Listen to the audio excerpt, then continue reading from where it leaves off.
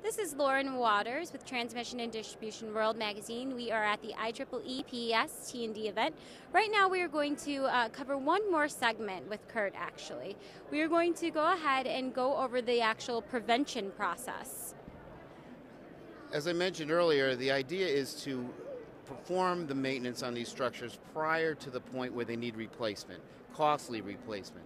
For the cost of maybe $10,000 or $15,000, a 500,000 volt transmission structure can be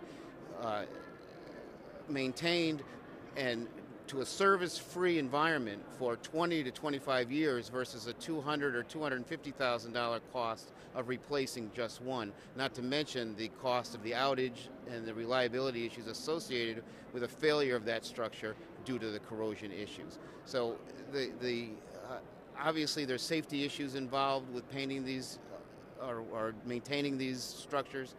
Qualified contractors that have been trained, the workers that have been trained properly, experienced, are required. It's dangerous work, generally done energized without taking an outage, but it certainly can be done. It's done every day as long as the utility takes into account the qualification and the experience of the contractors.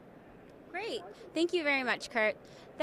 This is part 2, actually, on the prevention process. Don't forget to catch part 1 on the maintenance. Thank you.